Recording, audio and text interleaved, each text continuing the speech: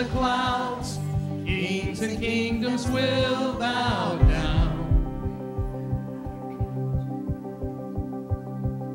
And every chain will break as broken hearts declare his praise.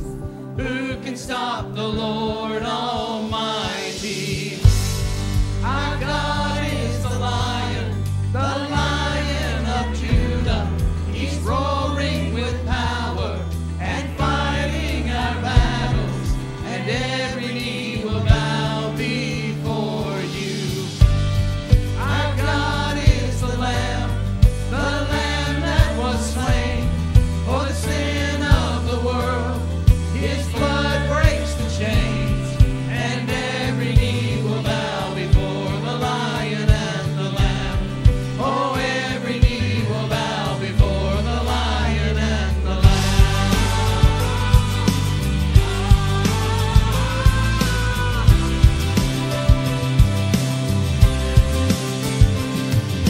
So open up the gates, make way before the King of Kings. Our God who comes to save is here to set the captives free. Who can stop the Lord Almighty? Our God is the Lion of Judah. He's roaring with power and fighting our battles, and every knee will bow before you. Our God is the Lamb that was slain for the sin of the world. His blood breaks the chains, and every knee will bow before the Lion and the Lamb. Oh, every knee will bow before the Lion and the Lamb.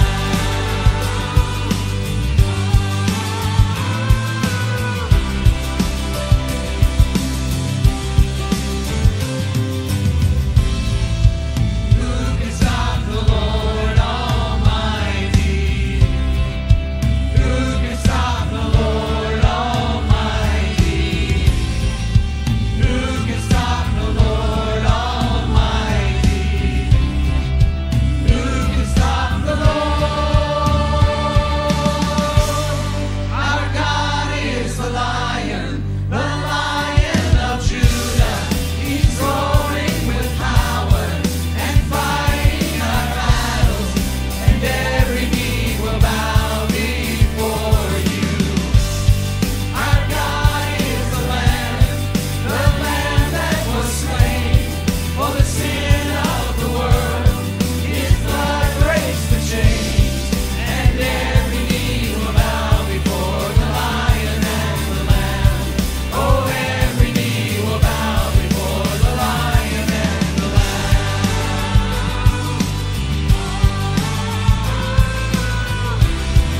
And every knee will bow before the Lion and the Lamb.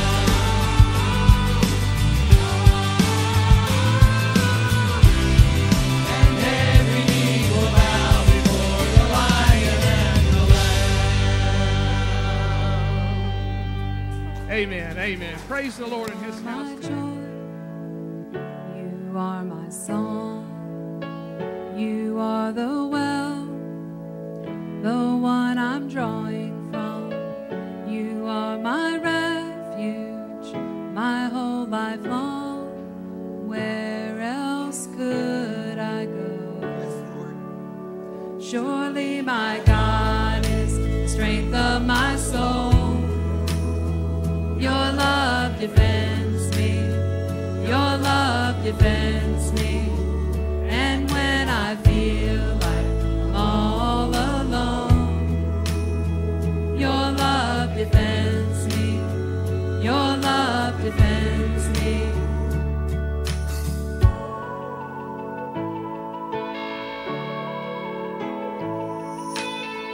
Day after day, night after night, I will remember you're with me in this fight. All through the battle, it rages on. The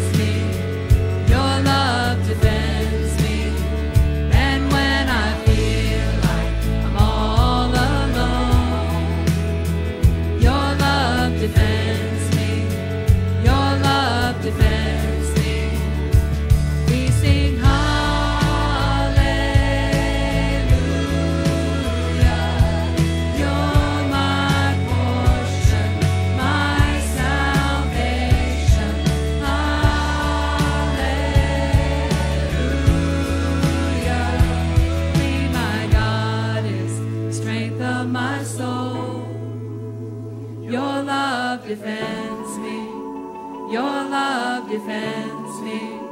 And when I feel like I'm all alone, your love defends me. Your love defends me. Surely my God is the strength of my soul. Your love defends me. Your love defends me. And when I feel like I'm all alone, your love defends me. Your love defends me. We sing hallelujah.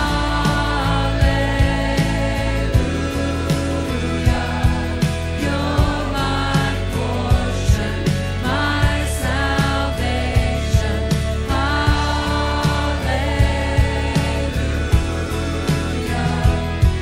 You're my portion, my salvation. Hallelujah.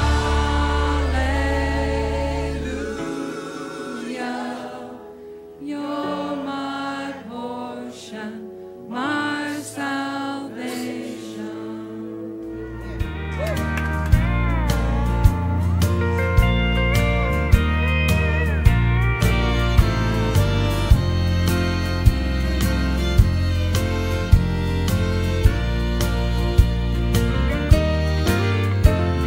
Down here my burden's heavy, and the road seems rough and long.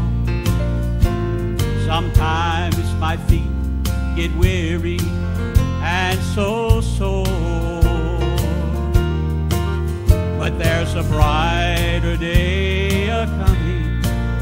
Soon I'll step on heaven's shore, and I won't have to worry anymore. I won't have to worry when I reach the other shore. All my troubles will be over, and I'll rest forevermore. My eyes will be on Jesus, and my heart will be aglow, and I won't have to worry anymore.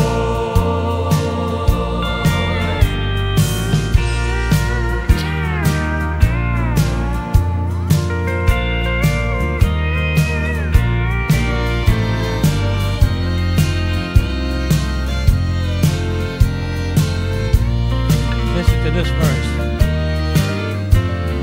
Someday when life is over and I've said my last goodbye, I'll see my Savior standing at the door. Then I'll hear him say, "You welcome, all your cares are left behind, and I won't have to worry anymore." No, I won't have to worry when I reach the other shore. All my troubles will be over, and I'll rest forevermore.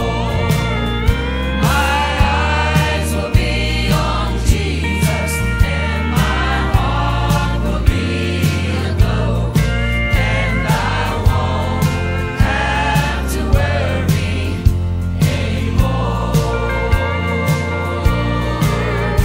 My eyes will be on Jesus, my heart will be aglow, and I won't have to worry anymore. No more. I heard an old story, how a Savior came from glory, how he gave his life on Calvary to save a wretch like me. I heard about his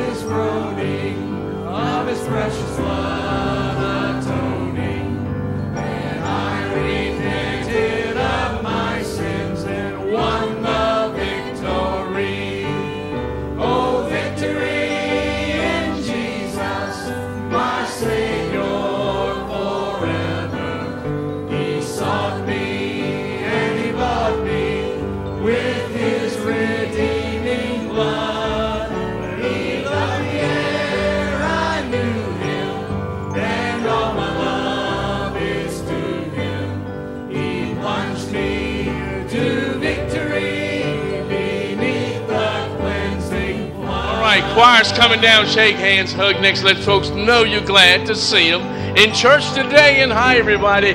Glad you're with us. I'm Carlton Duck, pastor of Gethsemane Baptist Church, right here in the beautiful Lynchburg, Virginia, in the heart of Lynchburg, 1 block off of Lakeside Drive. We're near the main entrance to Lynchburg College. Stay tuned for the message today. You know, we live in a world that's dysfunctional. We live in a world that's got flaws. My gosh, it's just a mess. But I'm glad that we've got a God that can turn all of that around today. I want you to stick with me today in the pages of God's Word. We're going to be back in Genesis today, in Genesis 27. And I pray that the Word of God will find a place in your heart that will transform and change you to His glory. Maybe you're living in a state of dysfunction and flaws. I'm telling you today, God can turn it all around. He has a victory for you. We appreciate you tuning in. Continue to pray for us as we're praying for you. And again, I want to extend to you an invitation to come experience this great church that God is mightily using, Gethsemane Baptist Church. You'll find the people friendly, the word is preached, and it's a great place to bring your family that you can enjoy. God bless you today. Enjoy the worship, and may His word touch your heart today.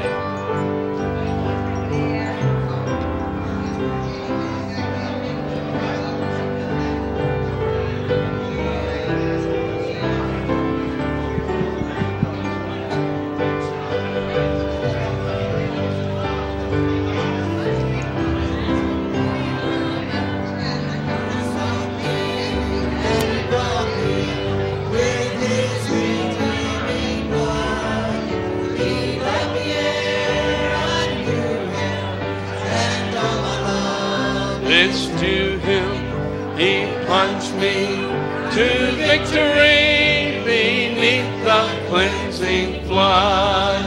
I heard about His healing, of His cleansing power revealing, how He made the lame to walk again, and He caused the blind to see. And then I cried, dear Jesus, come and heal my broken spirit.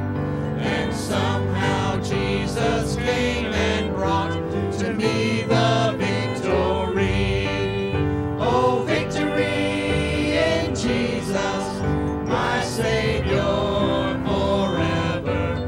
He sought me and He bought me with His redeeming blood. He loved me ere I knew Him, and all my love is to Him. He plunged me to the victory beneath the cleansing flood. Well, I heard about a mansion He has built for me in glory, and I heard about the street of gold beyond the crystal sea, about the angels shouting and the old redemption story. And some sweet day I'll sing up there the song of victory. Oh, victory in Jesus, my Savior forever. He sought me and He bought me with His redeeming blood. He loved me ere I knew Him, and all my love is to Him. He plunged me to the victory beneath the cleansing blood. Oh, victory in Jesus, my Savior forever. He sought me and He bought me with His redeeming blood. He loved me ere I knew Him, and all my love is to Him. He plunged me to the victory beneath the cleansing blood.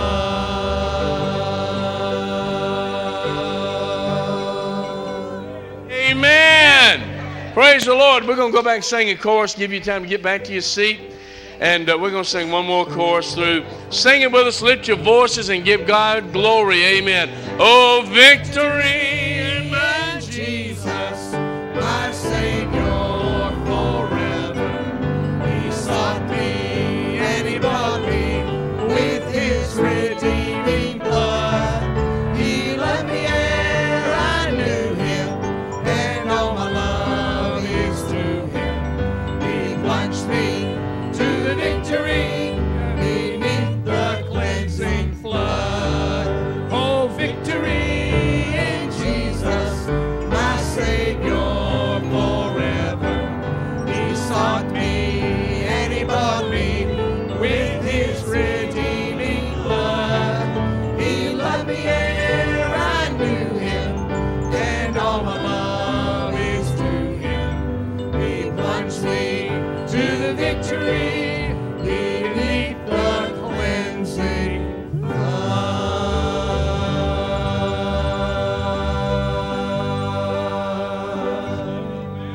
Amen. Right, give the Lord a praise in the house of the living God.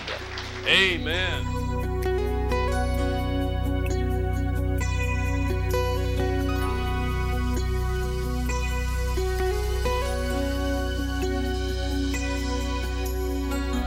My boat of life sails on a troubled sea.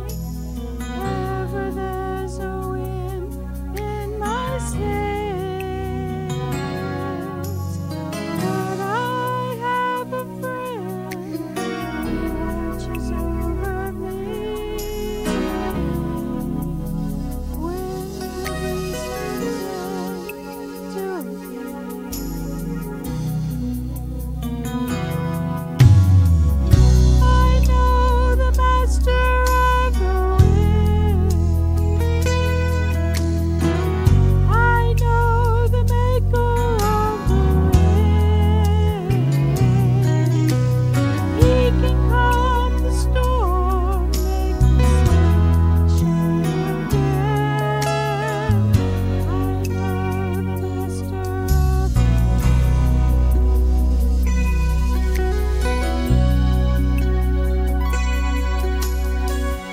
Sometimes I soar like an eagle in the sky. Among the peaks my soul can be found. But an unexpected storm may drop me from the highest heights. It may bring me low, but it can bring me down. I know the master of the wind. I know the maker of the wind. He can calm the storms, make the sun shine again.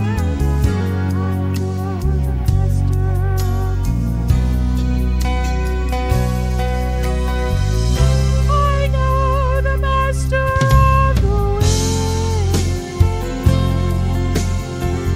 I know the maker of the wind.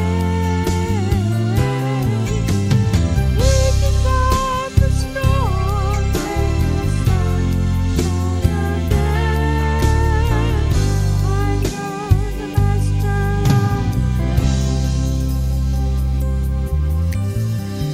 Let Jesus calm your storm, make the sun shine again. He is the master, I know the master of the wind.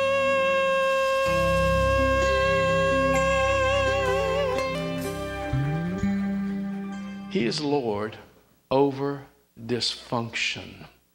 Have you noticed that within our society, our culture, in every realm, area, opportunity, place, time, we're hearing this term dysfunction or dysfunctional more and more. Now they label kids in school that they have learning issues and problems, and they call it dysfunctional. we see it happening within the confines of our lives, our kids, our homes, our families, in every area of our living that we're associated or connected with. It seems like this has become a common term or word that has become somewhat prevalent in our society. Dysfunction. And we're going to deal with that today because God is Lord over dysfunction. Amen. So you don't have to accept today what they say because it's become a place that you throw blame. It's a place that you lay the cause at. Well, it's dysfunction. You know, they can't or they have. Listen, folks, God has a cure for everything. And we should desire and want what God has for us today. I am back in the book of Genesis. Let's try that again. You're supposed to say amen. I am back in the book of Genesis. I heard that too. Genesis 27, we're going to only use verses 1 through 13 today, and I want to begin this morning by making a statement to you that you shouldn't forget. God sees potential in people, even flawed people.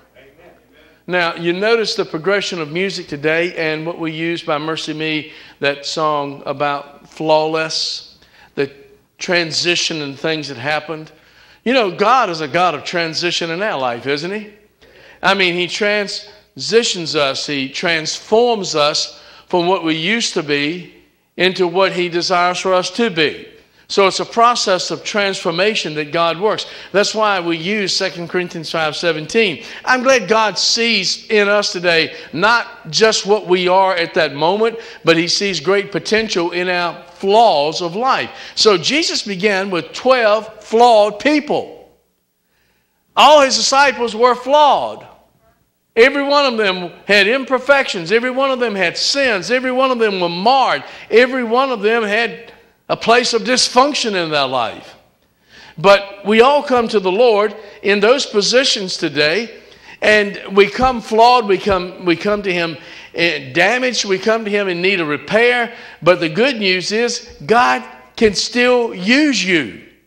God can change your life today. God can turn things around for you today. But you've got to participate in doing what God wants done in your life. Today, we return to the book of Genesis for a while, and we'll be doing some other things. I'm just, I don't try to be too heavy on you. I'll hit some things, and then we'll go to something else, and then we'll come back to it. I just keep trying to refresh you in God's Word, and I've really been trying to preach to you through this year and the latter part of last year in a position of where God wants you to be, in the transition that He wants to work in your life to use you mightily for His kingdom. And so we're going to focus and pick up today with Genesis 27. And in respect of God and His Word today, let's stand for the reading of God's Word. Please, if you would. And we start today, and the Bible says, "And it came to pass that when Isaac was old and his eyes were dim, so that he could not see, he called Esau, his eldest son, and said unto him, My son. And he said unto him, Behold, here am I. And he said, Behold, now I am old, I know not the day of my death. Now therefore take, I pray thee, thy weapons, thy quiver and thy bow, and go out to the field, and take me some venison." He said, I want you to fix me something to eat, and make me a savory meat, such as I love, and bring it to me, that I may eat, that my soul may bless thee before I die. And Rebekah heard what Isaac spake unto Esau. She had her ear firmly pressed against the door, and heard exactly, because she had an ulterior motive. And Esau went to the field to hunt for venison and to bring it. And Rebekah spake unto Jacob, her son, saying, Behold, I heard thy father speak unto Esau, thy brother, saying, Bring me venison, and make me savory meat, that I may eat, and bless thee before the Lord, before my death. Now therefore, my son, obey my voice according to that which I command thee. She said, Just do it, boy. Amen. Go now to the flock, fetch me from thence 2 good kids of the goats, And I will make them savory meat for thy father, such as he loveth. That was his favorite dish. And thou shalt bring it to thy father, that he may eat, and that he may bless thee before his death. And Jacob said to Rebekah his mother, behold, Esau my brother is a hairy man, and I am smooth man. Well, they called him Harry as a, no. Anyway, verse 12, my father peradventure will feel me, and I shall see to him as a deceiver, and I shall bring a curse upon me, and not a blessing. And his mother said unto him, upon me be thy curse, my son. Only obey my voice, and go fetch me them. May God bless the reading of his word today. You may be seated. Honestly, this is a very pathetic story in the Bible, if you think about it. Here we have Isaac, Jacob, and their families. Here we have a situation that seemingly there's some things going on that's not God-honoring and will not bring a blessing. Well, you may know this family. On the outside, it seems they have it all together. You ever seen people like that? I mean, they have all the right words, they have all the right look, they have all the right smell, everything about them we seemingly is right. But behind closed doors, that good-looking church-going family is nothing but a wreck. There's nothing right with them. I mean, they put on the image, they put on the face, they put on the facade, everything looks good, but behind that is just basically rotten to the core. Well, Isaac the father is totally unplugged. Rebekah the mother, she smiles a lot, but behind that smile is a manipulative, deceitful woman. I got to use that word some more, so I better get it right. Manipulative. Thank you, Lord. This couple has two boys. Twin boys, as a matter of fact. Jacob and Esau. Now, Esau is rebellious. He's spiritually obtuse, meaning that he's a little dull and slow. He's just not responsive to what God wants to do. Esau connected well with Isaac, the father. So, in today's language, Esau let's put it in a term you can understand. Esau was a type today that would like fast cars and fast women. That was kind of his niche. That's what he liked. That's the way he liked to live. So then there's Jacob. Jacob is what we would call a mama's boy. Tommy? I'm just kidding. I couldn't resist that one. Amen. I was a mama's boy too. It's all right. Nothing wrong with that. Amen. He's Mammy's boy. All right. That's even better. But let's look at Jacob for a moment, because Jacob, really, his name means he's a trickster. However, Jacob, and this is really ironic, because here is the trickster, the shyster, everything else that you can think negative to call him, but he is the chosen one. Now, that doesn't make any sense. Really, if you look at Genesis 27 in the context and you try to apply it in today's society, it will boggle your mind. But you've got to look beyond that and see what God's trying to speak to you, because through the line of Jacob would come the Messiah, Jesus, the Redeemer of the world, amen. But in this story, Jacob is like everyone else. Just typical in today's environment. This story in Genesis, we find it has uniqueness to it, because all of us in this room are somehow, someplace, some area, we are in this story. What? Yep. Every one of us, we're in this story. So you say, well, preacher, I got to see that. Well, I will. I'll show it to you. But you've got to look at today, in the areas of living today that we are in and we find ourselves, you've got to see just not where you are now, but you've got to see the end of the story. And this is what you've got to see. God still does what he says he's going and says that he's going to do. So God, what he declares and what he says is going to happen. So actually, this passage it could be encouraging for you and I today, because if you've got a messed up family, and I'm not going to ask you to raise your hand, but if you, I thought I'd get one out of you on that. If you got I'm hearing it all now. Oh, Lord, I'm seeing 2 hands raised and amen and oh, Lord, and everything else. Help me, Jesus. I can see people almost pulling out the handkerchief and wiping their brow. But if you've got a messed up family, guess what? You are not alone. Amen. Just look around the room. There's a whole bunch of us in here got messed up families. Amen. Hallelujah. You say, well, preacher, what can be good about that? It just means that you're a good candidate for what God can do.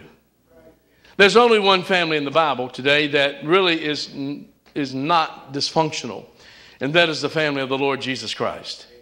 And today I want you to know something. If you've got a messed up family, you can know that God is not done with you yet. God's not done with me, nor is he done with you. Hallelujah. God is still in the miracle working business. He's in the business of turning lives and families around. He's in the business of saving souls. He's in the business of still blessing people. He's in the blessing business today of doing today that is beyond your comprehension, my understanding, or anything that we can even think today, because that's the God who we serve. He can do exceeding abundantly above all that you can ask or think, according to the power that works in you and I today. What is that power? It's the power of Jesus Christ. It's the power of the blood, the power of the cross. This is what our God can do. But you've got today you've got to submit yourself to this God who can do this work in your life. So let's make it a little bit closer. Let's get a little bit closer to this. Maybe today we said that we talked about dysfunctional families. Maybe you're the dysfunctional one. I didn't get too many amens on that one. I didn't get too many oh me's. I didn't get too many oh lords. Help me, Jesus. I sure Lord didn't see no hands raised. You got to get this today. Dysfunction does not mean disqualification. Amen. Actually, you are qualified for God to do something awesome in your life today. He wants to bless you. Amen.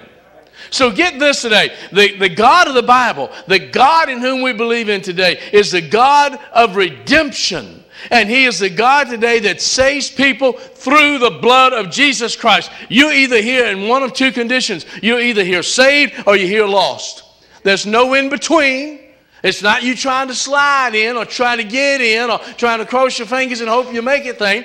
It's the fact that you either are or you're not. You're either a child of God or you're not a child of God. You're either saved or you're not saved. You're either going to heaven or you're going to hell. So the question is, which one are you? I tell you, I'm glad I'm a blood-washed, born-again child of the King. So how'd you get there?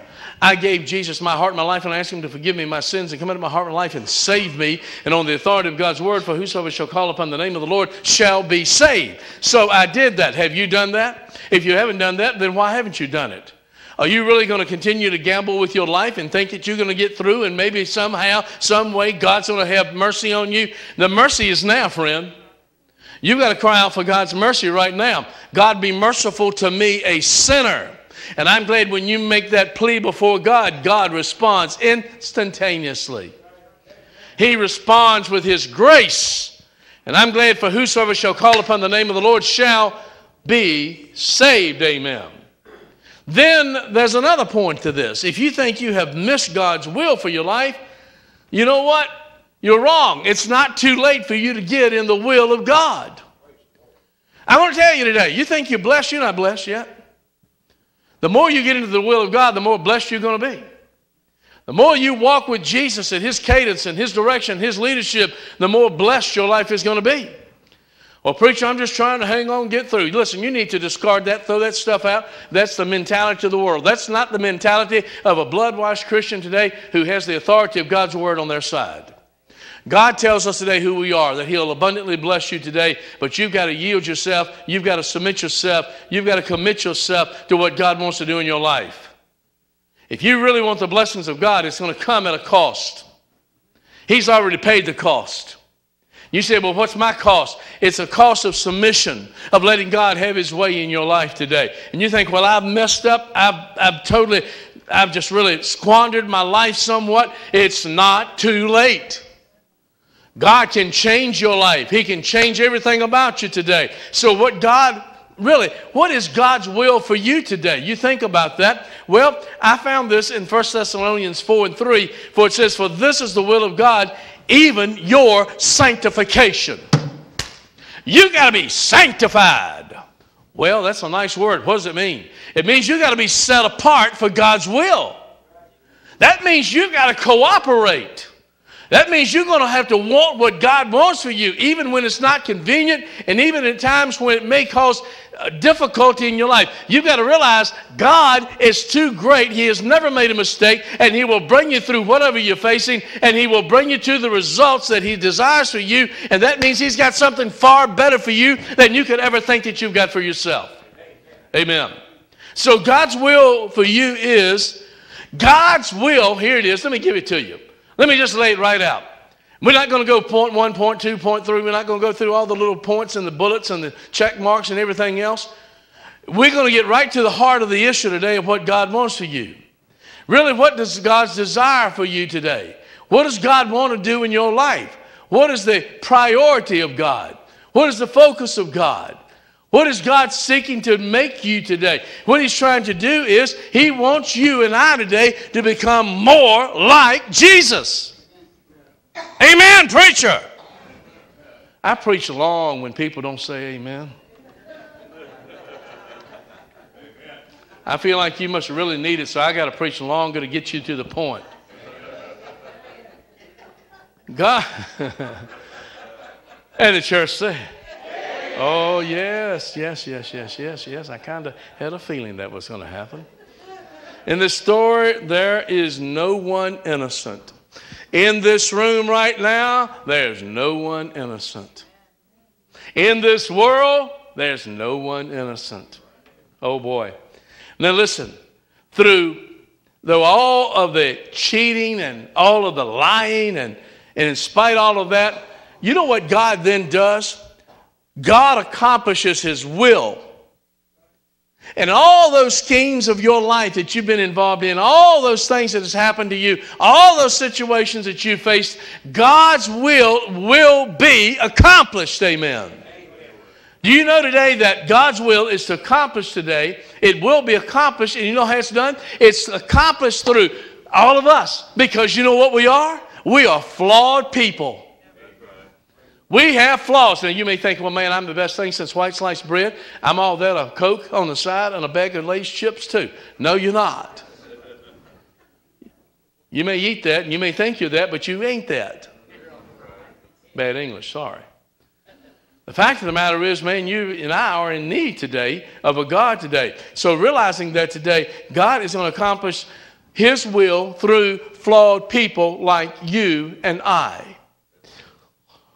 Why does God then work through flawed people? Why does God choose to do that?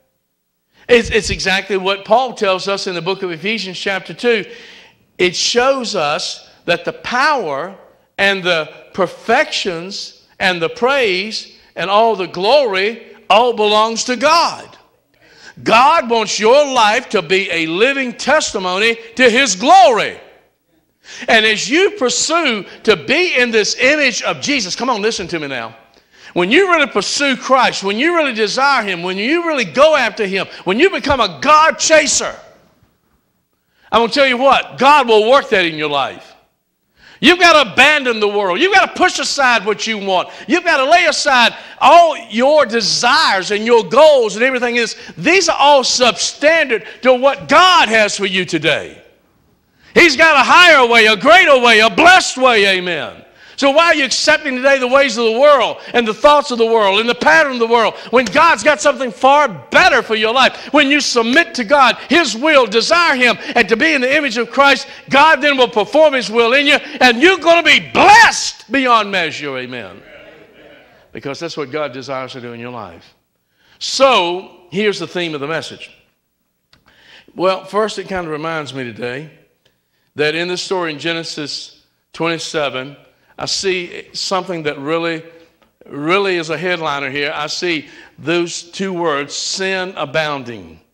I see the progression in the scriptures that we read. I just saw one thing after another, kind of like what our lives dictate. But in the New Testament, it declares, oh man, this is really awesome. Where sin did abound, his grace did much more abound. Where your sins and my sins and our flaws and our dysfunction today abounded, thank God his grace abounded greater than. So here's the theme of the message. God's grace is greater than all our sins. Amen. See, this is one of the things that's missing in the church today. We want hype, but we want holiness. We want to hear about how I can get and how I can do and all these things today. We want to pump up the flesh. But man, we're totally ignoring and we're starving the spirit in us. We're not really taking the tools that God has put in his word to develop us to be the Christians that God's called us to be. Well, you're going to hear what you need to hear here. You're going to hear the word of God. I didn't come to throw out hype to make your flesh feel good and make your hair stand up on end. I've come to give you Jesus this morning. And I'm telling you right now, he'll do far more for you than you could ever do for yourself. And when you submit and you commit yourself to him, you'll see God do a mighty work in your life. Thank God that God's grace is greater than all of our sins today. Amen. That should be today a hallmark of our Christianity. The first point is this, and they're very short today. And these are kind of pointed points today, if you would. It is a sin to be bullheaded.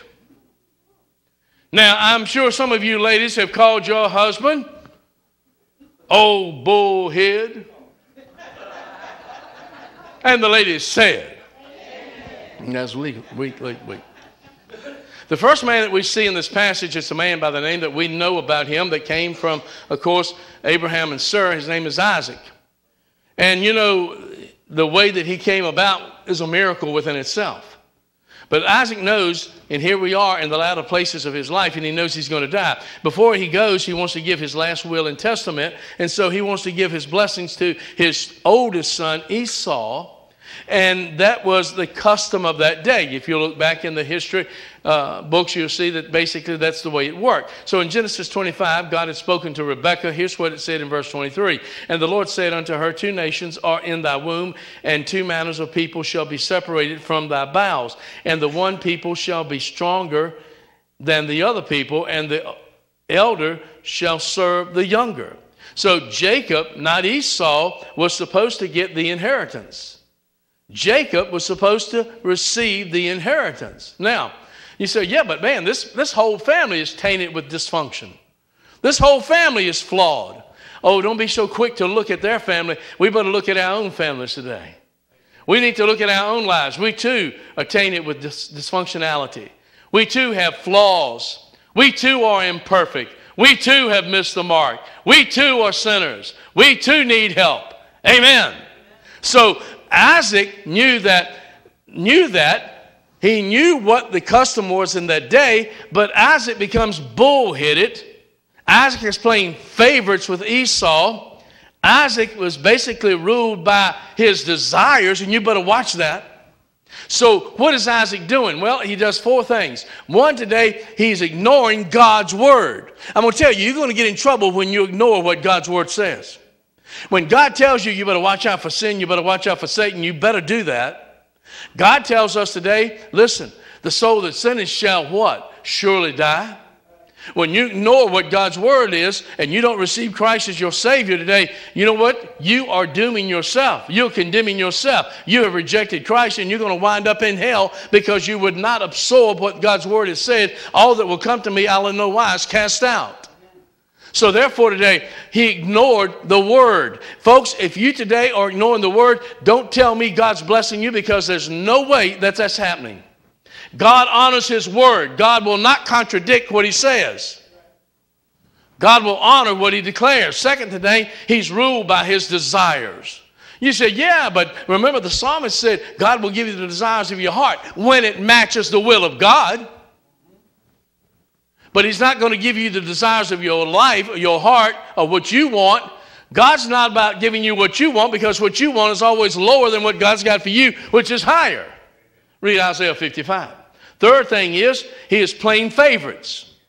He is trying to manipulate. He's trying to do the wrong thing here. He's being bullheaded. So he's trying to play favorites with Esau. And then fourth, he's ignoring the fact that Esau is not qualified. So then he is basically altering the plan, and he was absolutely trying to go a different route, which was not the will of God. So Isaac yielded to the cultural expectations around him. I'm telling you today, that's one of the biggest problems that we have today, that people are being controlled by the culture and not controlled by Christ. We're trying to look like the world, but we're still trying to profess that we're born again. The Bible says, come out from among them, be ye separate. The Bible calls us peculiar people. The Bible refers to us today as different than the run of this world, because the run of this world is a substandard run. Hallelujah. I know in whom I have believed and am persuaded that he is able to keep that which I've committed unto him against that day. I know that my God is greater than whatever I can face in life. Amen. So listen, to value cultural form today, a norm, the cultural norm of life today over the biblical standards of God's word is sin. You're sinning in God's sight. To value what the culture around us today values over what the Bible says is blatantly against what God's word declares. So you're sinning. Amen.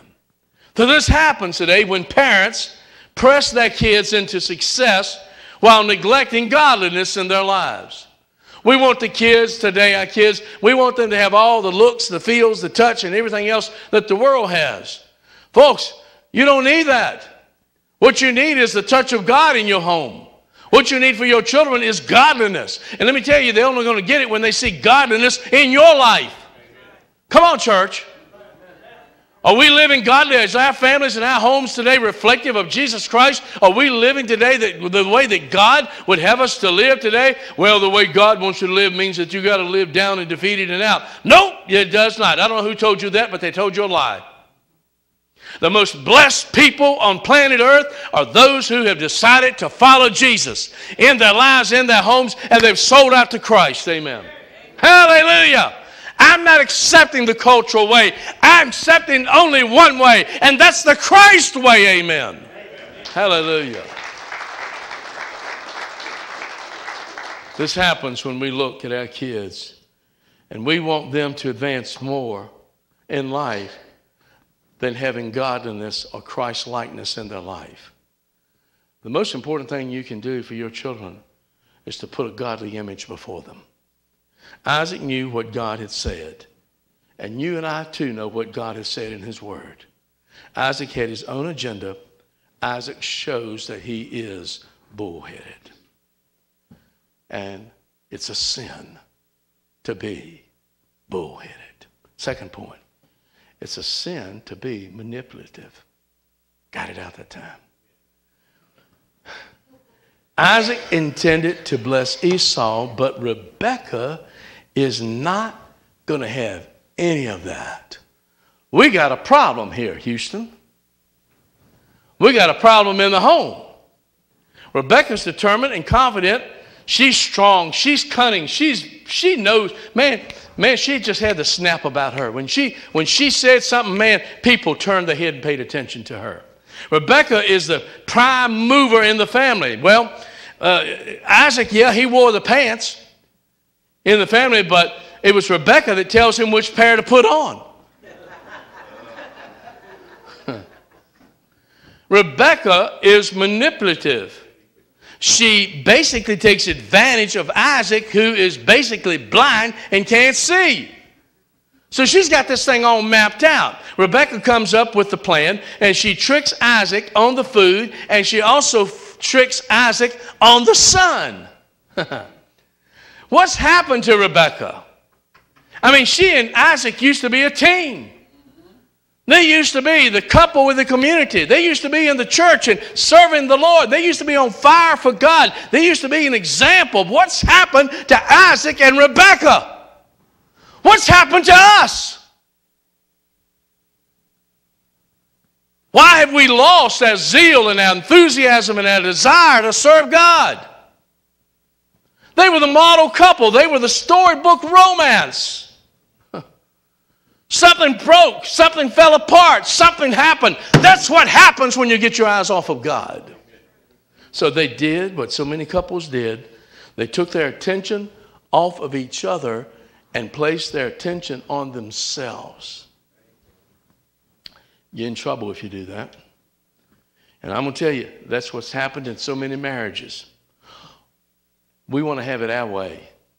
No, it's not you having it your way or he or she having it their way. It's y'all having it God's way. And if you're leaving God out of the equation of your marriage is not going to be very good. Bottom line. Anyway, they have their favorite child. Rebecca has hers, Jacob. Isaac has his, Esau. So Rebecca's problem is not her strong and vibrant personality. It's not her confidence. It's not her ability to lead. Rebecca's problem is she lacks trust. Could that be your problem today? You're not trusting God? She doesn't trust that God is going to do what God said he will do. See, when you start trying to circumvent God in your life and you're trying to go a different direction and you're trying to take things in control, I'm going to tell you right now, you're headed for a disaster. Just doing it God's way doesn't mean it's always going to be smooth. As a matter of fact, you're going to have rough places and hard places and dark places and mountainous terrain, and you're going to have some deep valleys, and you're going to have some things to go through. But there's a God in heaven that will bring you through whatever you encounter, face, or whatever you will face in life. Our God is able to deliver, amen.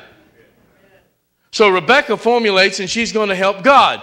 God doesn't need your help. He doesn't need your advice. God knows what he's doing. Amen. So Rebecca is that whatever it takes kind of girl. Whatever it takes. The problem is you can't do the right thing the wrong way. Amen. You can't do the right thing the wrong way. So, third point is, it's a sin to be rebellious. Well, I'm not rebellious. If you're not living by God's will, you are. Amen. Not a lot of good could be said about Esau. Esau was famous for selling his birthright to his brother Jacob and then blaming his brother for it. He liked the blame game. Esau is married. He's married to 2 pagan women. He doesn't care about religious tradition. He doesn't care about family tradition. He doesn't care about anything but one, and that's himself. So Esau will do what he wants to do any way he wants to do it. So brother, let me tell you what. Any way you chart that, it all comes out with one thing. It's rebellion against God. Esau got emotional about the blessing. And I tell you folks, let me tell you something. Tears and emotions won't save you. It's grace that saves you. Tears and emotions will not get you to where God wants you. But if you will submit to the God of heaven today, he will direct your paths and lead you in the paths of righteousness for his name's sake. So here it is. Esau is a tragic figure of rebellion. Number 4, it's a sin to be fake. You ever meet fake people? Cynthia had such a keen eye for discernment. Buddy, I tell you, she could cut right through it. She knew the fakes from the real. Amen. Jacob is a disappointment in this story. Verse 18, he begins his lying. The convincer is found in Genesis 27 and 26. And his father Isaac said unto him, come now near and kiss me, my son. You know, that kind of sounds familiar to me. Let's go to the Garden of Gethsemane. Remember the kiss of betrayal by Judas?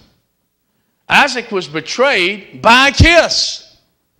Jesus was betrayed by a kiss from Judas Iscariot. Lying, betrayal. It seems like that's the course of mankind these days. Yes, Jacob is the chosen one, and from him will come the one we know as Jesus, the Messiah. Wait a minute, preacher. How does all this come about? Hang with me for about 2 more minutes. Right now in Genesis 27, he's a fake. He's as false, as the fellow said, as a $3 bill. So it would take what happened in Genesis, you go forward, 32, for God to change him. But I'm glad. Remember the wrestling match? And he says, I'm not letting go until you bless me indeed. Amen. Folks, let me tell you, God will bless you when you surrender to him. God will bless you when you put him first. Seek first the kingdom of God, his righteousness today. Where do you fit in this story today, friend? Where's your position? What's your role in this story today? The point of the story is this, is to get your eyes off of you and get your eyes on God. And if you don't have your eyes on God, you're in the wrong direction. Now, there are two things this story tells us about God. One, God's word is infallible. His word has never failed. His word is absolute truth because God cannot lie. Amen. So what God says is going to happen in the Bible, it's going to happen. Let me tell you, something's about to happen. Something's about to happen. Something is about to occur.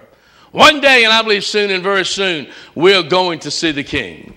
One day, there's going to be a rapture shout, for the Lord himself shall descend from heaven with a shout and the voice of the archangel. The dead in Christ shall rise first, and we who are alive and remain will be caught up in the cloud to meet the Lord in the air, and so shall we ever be with the Lord. Wherefore, we comfort one another with these words. Let not your heart be troubled. You believe in God, believe also in me. In my Father's house are many mansions. If it were not so, I would have told you, and I go and prepare a place for you. And if I go and prepare a place for you, I'll come again and receive you unto myself, that where I am, there you may be also. What does all that mean? It means today he's coming, friend, and you better be ready. That's the sovereign will of God. It cannot be altered. It cannot be changed. It cannot be manipulated. Nothing can change that will of God. His word is infallible. What God said is going to happen, it's going to happen. Then God's word is unstoppable. You cannot stop what God's going to do. No one can stand against God's will today. God's will be done in spite of our opposition. And when God makes a plan, his purpose will never fail. Now understand, God has a purpose and a plan for you today. Just before I give you the closing points, I'm drawn to Romans 12. I beseech you, therefore, brethren, by the mercies of God, that you present your bodies, listen to this, a living sacrifice, holy, acceptable unto God.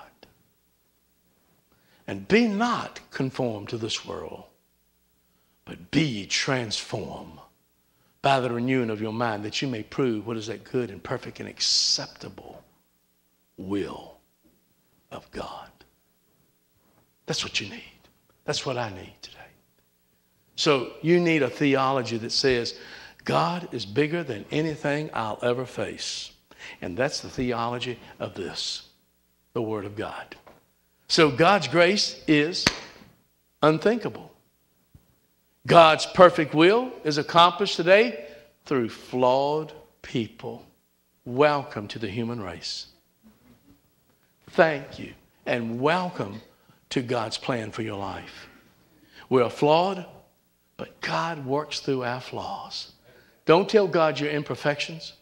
Just ask him to forgive you of them. Amen. And then the gospel of Jesus is the theme of the entirety of the Bible. Jesus comes from the line of Jacob. Isn't that amazing? He comes from a line that is flawed, but he comes flawless. He comes in the perfection of the Godhead. He comes and he brings salvation. He comes and he brings hope. He comes and he brings everything that is needed in your life and mine today. Thank God Jesus takes on the fullness of man's wickedness today, and being born from the wretched line of Jacob today, he declares, and this is what Paul said in 2 Corinthians 5:21, for he hath made him to be sin for us who knew no sin, that we might be made the righteousness of God in him. We have to see Jesus today, who is fully righteous today, who will take your flaws, forgive your sins, and give you his favor. Hallelujah. Amen. Praise God. It's all in receiving by faith through the cross of the Lord Jesus Christ what God has for you today. In Jesus, God's grace is greater. greater than your flaws, greater than all your blunders, greater than all your sin, greater than all your bad decisions, greater than all your mess-ups, greater than your messed up family, greater than anything messed up in this world. Our God is greater, amen. And His grace is sufficient. Would you bow your heads for a moment? You can confess your sins and receive His favor today, His forgiveness. You can receive eternal life. Pastor Carlton, I don't know Him as my personal Savior. I've never invited this Jesus into my life. I'm not going to hurt you. I'm not going to embarrass you. I'm not going to drag you to an altar. I'm not going to beat you up. I'm not going to do anything that would offend you in any way. I just want to know how I can pray for you today. Preach it up. I don't know Jesus as my personal Savior. Rather than raising your hand, let's do something even better than that. Let's pray a prayer. Let's give you the opportunity of calling out unto the Lord and asking Him to come into your heart and your life. If you don't know Christ, if you don't know today with certainty that you have salvation, would you pray this prayer with your heart and mean it with your life today? Dear God in heaven, in Jesus' name, I know that Jesus died for me on the cross. I know that He paid my sin debt.